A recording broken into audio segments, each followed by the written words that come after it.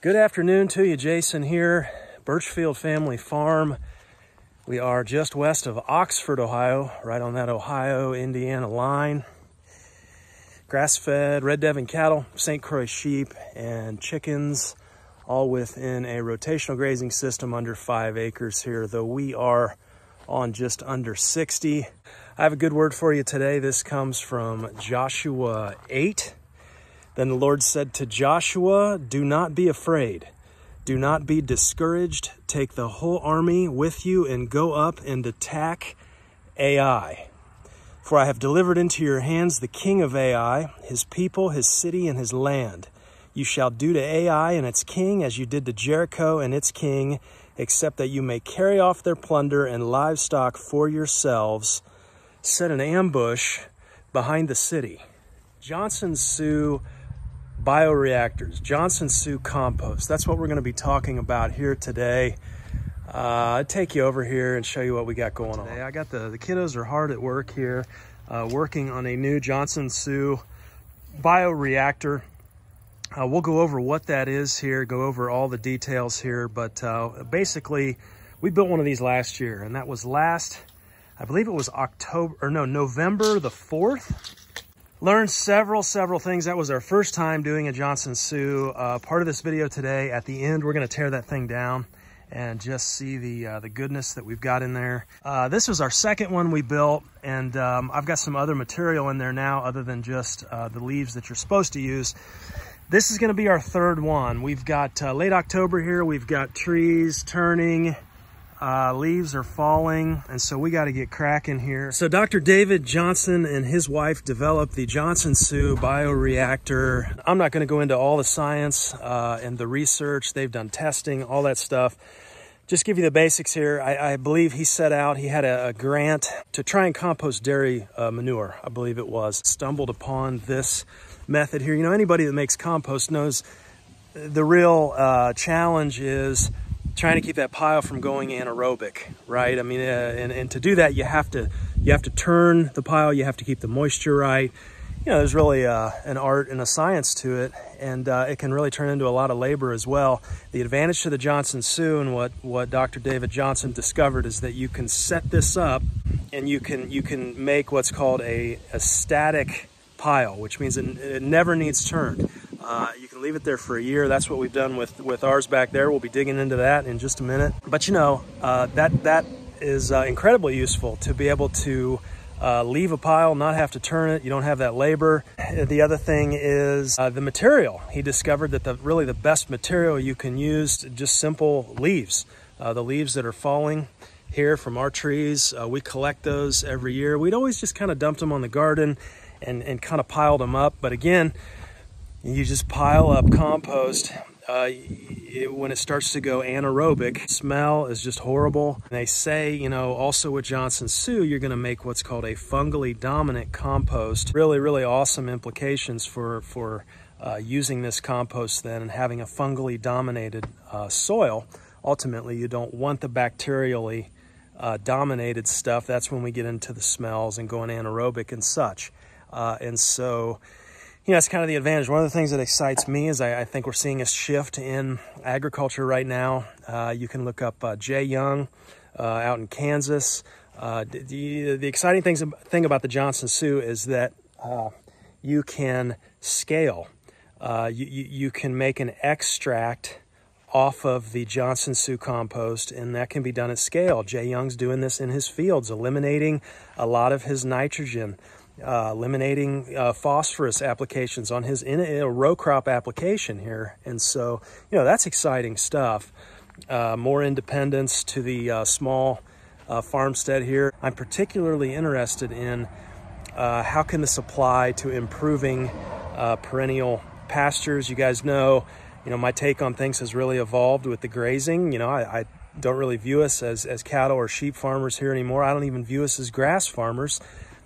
We are farming microbes, really is what we're doing here. We're microbial, stimulating that microbial activity, and the plants now, it's been shown, are putting out root exudates, interacting, even taking in that bacteria, those microbes, And plants are farming those microbes. And so the better that our microbial life is in the soil, I do believe the better gardens and pastures and fields that we're going to have. Let's get over there, and I want to show you how we're going to construct this third Johnson suit. What we've done here is I've put down 4 concrete blocks, set a pallet on top of that, and then we went over it with this wire mesh. We've cut out a hole in the center. And then Sam and the kids here and took the same 3/4 inch wire, and they made rolls of this, zip tied them together, and we're gonna make everything 6 foot high, because that's what that landscaping fabric is, 6 foot rolls. We get to that stuff. Now they cut the bottom of this, and you can see it's centered on the hole there. And then we're just gonna staple this guy. Now, this is not the way that a normal Johnson Sioux is built. This is our modification here, okay? And what we're gonna be doing today actually is testing and taking that apart and seeing if our design worked. I have a feeling that it did, but on a normal Johnson Sioux, you're gonna pile all the material in here, and then you have like, you can look it up, probably half a dozen different, I think it's 3 or 4 inch pipes, PVC pipes that you stick in here as you build this thing. And then a week later, 2 weeks later, after the pile has settled, you take those out and you have those air columns then.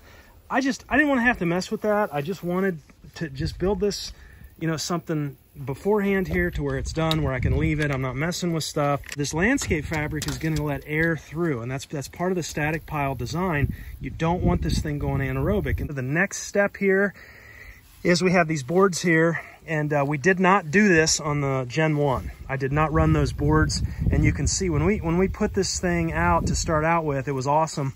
It looked great. We made a couple mistakes on this. I did not keep the weeds down, and so that probably inhibited some airflow.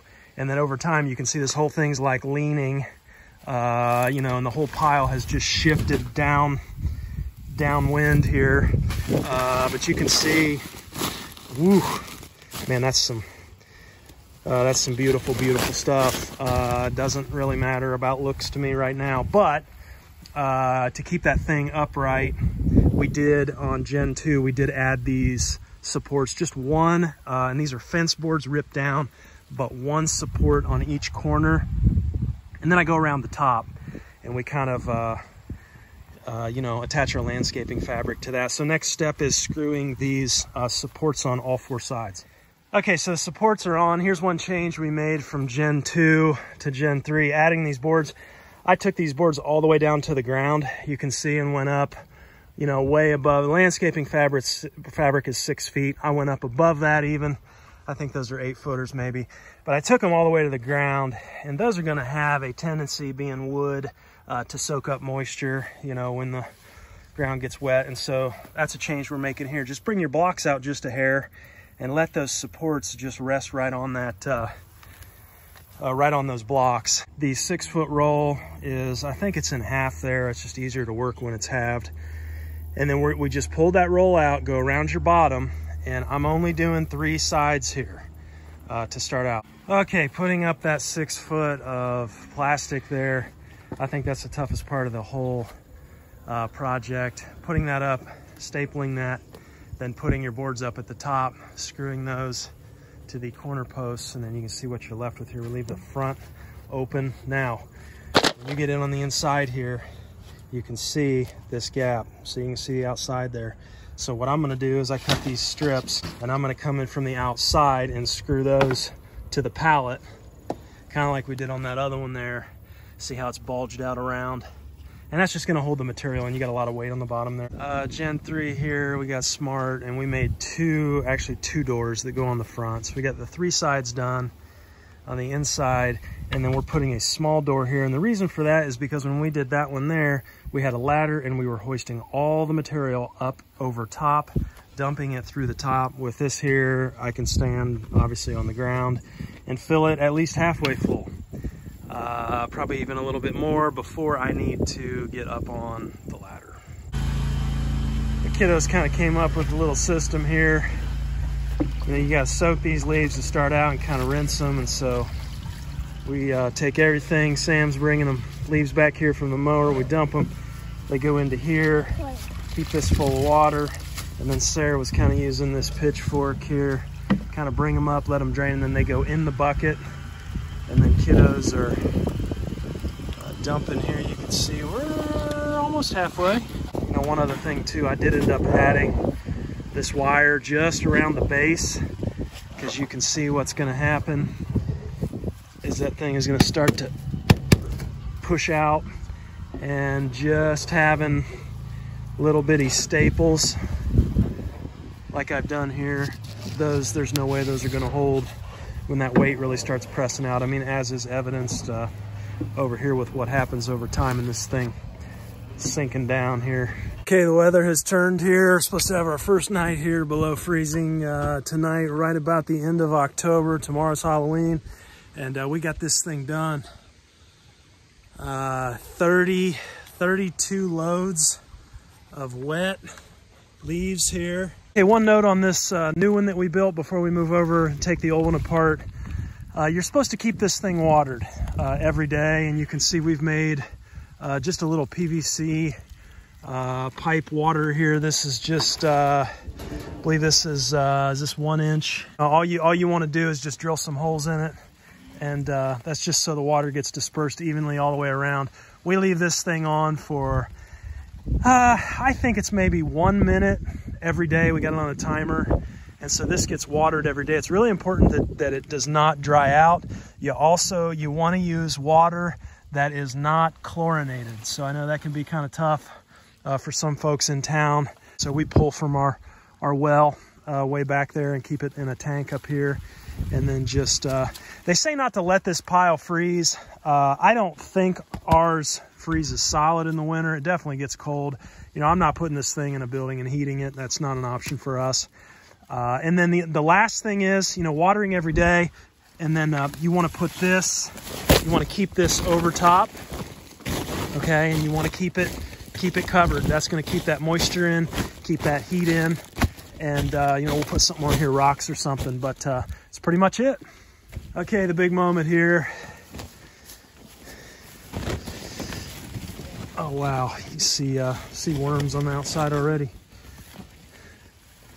Okay, so the stuff on the outside looks a little drier, like it isn't as broken down, but you get in here, oh my, look at that. That's like that's like black chocolate cake. Exactly what you want. Let's take this whole thing off. Stuff in the middle, oh my. Wow, that's looking pretty good here. You can see there's worms throughout this. Getting down past the middle here, and I just wanted to dig down and show you. We've got no smell, no bad smell, and it does not appear like any of this went anaerobic. Worms throughout here. Did want to show one thing here. We got all the way down to the bottom here. There's the pallet. You can see now. I forgot on this first Johnson suit we built, we put the landscape fabric on the bottom straight over the pallet. And when I get down here, it's not anaerobic, but some of these leaves just have not. You can see those look like, you know, leaves that just haven't broken down. On this other design we did here, on our other ones, we're laying this mesh here, the hardware cloth. But that will allow that air to come up, you know, through underneath that pallet too. So I think that's going to be one improvement that we made there in Gen 2 and Gen 3. This stuff here down towards the bottom, I mean, it's just chock full of worms. Look at that huge guy there. All right, so disadvantage of kind of having that lean to your pile is we got towards the bottom here, and the whole thing went. But you know, looking at this stuff here. I mean, look at that. Just pretty awesome chocolate cake-like consistency. This definitely could use a little bit more though. Like if we would take it out to the spring, maybe go, you know, we're not quite 12 months yet. If we would go out to 18 months, I mean, we really don't have a need for it here in the winter time. So we could take it to spring and, you know, it would be a lot more broken down. You know, we're going to run that through that continuous flow through worm bin there. So ours, hopefully we have some stuff ready for spring. More worm castings probably, but one other note to make, we were pretty persistent about watering this through the late fall and late winter, even through spring actually we watered.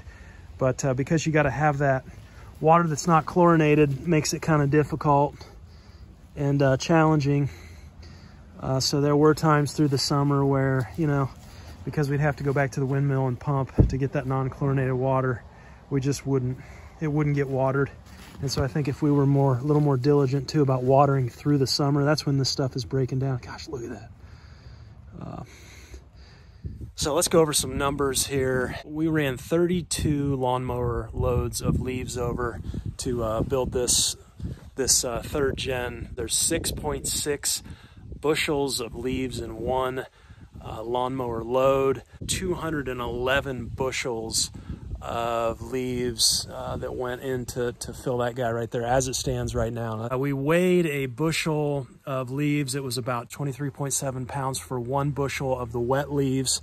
211 bushel times the 23.7, we're just under 5,000 pounds of wet leaves that are in that thing there. You know, you look at this and okay, well, how does that compare to what we have finished compost wise? Well, this was a little more than half of what we had started with. And so I think you could pretty conservatively say that you had a true ton. We didn't keep track pulling it out, but we had, you know, several wagon loads pulling this out. I think you could definitely say that you had 2,000 pounds worth of material. The Johnson Sioux Microbial Rich Compost is selling for as much as 25 bucks a pound right now. That does include shipping, the price that I found online. I feel like this would need to be broken down more, so maybe giving it 18 months.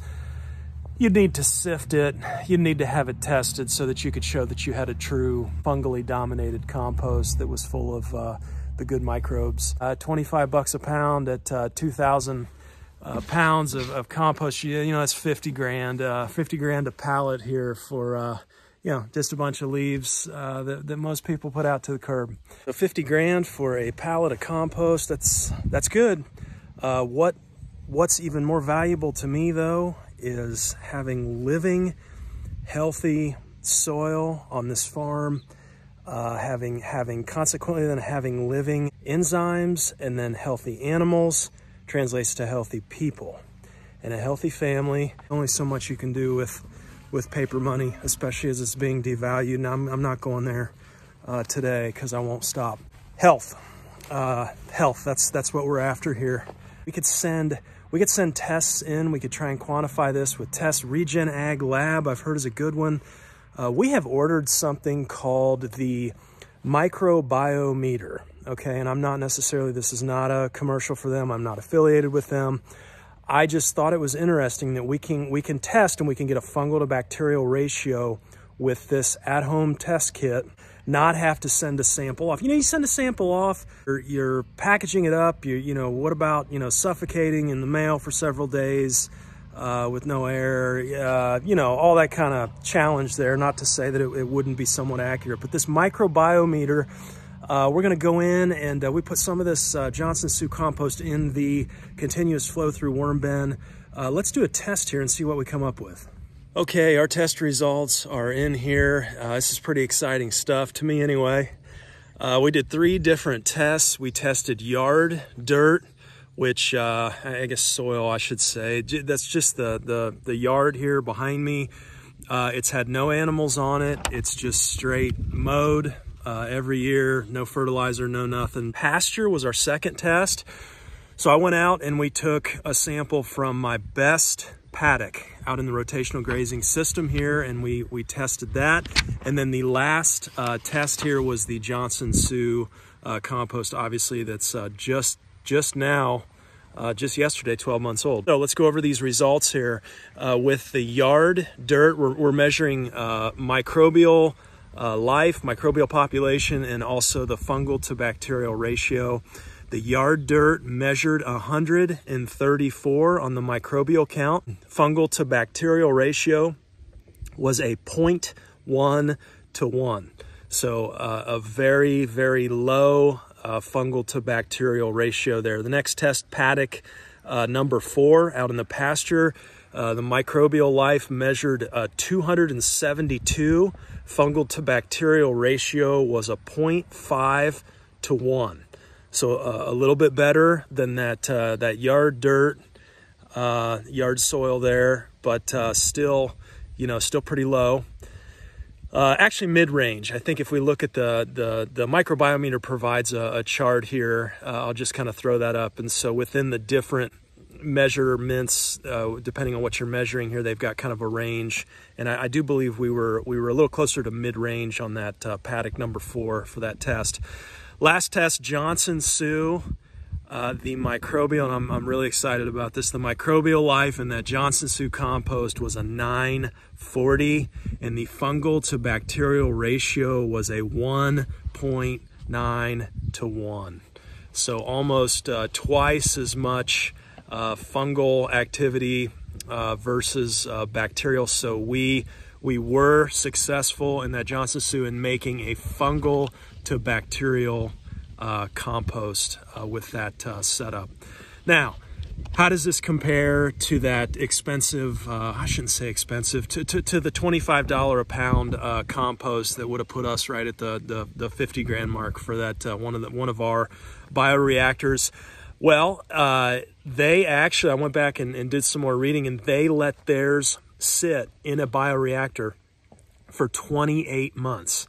So again, we only did 12, over twice as long as ours, but they came out with numbers over 6,000 on the microbial count, and their fungal to bacterial ratio was a 4.26. Pretty incredible. And what that's telling me is the longer that you can give this, the longer you can let it sit, the more valuable it becomes. And so, yeah, I'm not going to call their compost expensive, because I think it's worth it. How do you value that? And that gets me into just the emerging market that's there for this kind of compost. Again, going back to what Dr. David Johnson has to say, the fungal to bacterial ratio, and the higher that is, the higher the agricultural productivity that they're going to see. That's proven. But that's exciting stuff there, and it's exciting to be involved in this. I think one of the misconceptions, and one of the ways that I kind of had to redo my thinking with this compost, it's not a nutrient compost. This is not a nutrient compost. It's not an NPK thing. And so I think even calling it compost can be misleading. It's a microbial compost or an inoculant. And so, if you take just worm castings, worm castings have been proven to give you, 150% greater yields. There's been studies done on that. Worm castings are incredible. We all know that. But if you take castings and you send those into a lab and have them analyzed for NPK, it'll come back virtually nothing. There's virtually nothing there. And so I think, this is starting to explain why that is, right? Because it's your life, it's your microbial life in that soil. And this goes back to, what we learned this year, and why I'm so interested in this is with drought this year. We went over this, the higher your organic matter is in the soil, the more water holding capacity that you have. For every percent of organic matter you go up, you are able to hold an additional 20,000 gallons of water per acre. That's huge. So the question becomes, how do you build soil organic matter? And this new research is now telling us it's microbial life. It's the microbes that do the heavy lifting, that do the most of the building of the organic matter in the soil. It's not nutrient compost that you're putting on top. It's not even the manure. To me, those are just stimulants, and they're stimulating that life in the soil, the microbial life. And so, that's what interests me. What can we do with this on perennial pasture? I think, what excites me going forward is looking at these tests, we have room for improvement. And it's not like I have bad ground here or bad pastures. We rotationally graze, and we're running 2 to 3 times the stocking rate of conventional for my area. And so we've got very productive pastures, yet, we see that test result come back with a 0.5 to 1 fungal to bacterial ratio. And, you know, a 272 on the microbial life, I've got tons of room for improvement. That's what excites me. So, you know, I should be able to see even higher yields. What can we do with this stuff? How do we up that microbial life and the organic matter? Well, you know, I think we keep doing diverse cover crop mixes here, but I think we start to integrate some extract, you know, making some extract with this compost, spraying that out and seeing if we can stimulate that life in the soil there to help us with that organic matter. Building a 0.5% organic matter per year is not out of the question. There's folks that are seeing that by stimulating the microbial life in that soil. You know, I think the other interesting thing to think about here is, you know, changing the conventional system. We can sit here and folks in the regenerative ag camp can criticize and critique the traditional NPK, you know, just throw nitrogen at it till you're blue in the face, do whatever you got to do to you know, with NPK.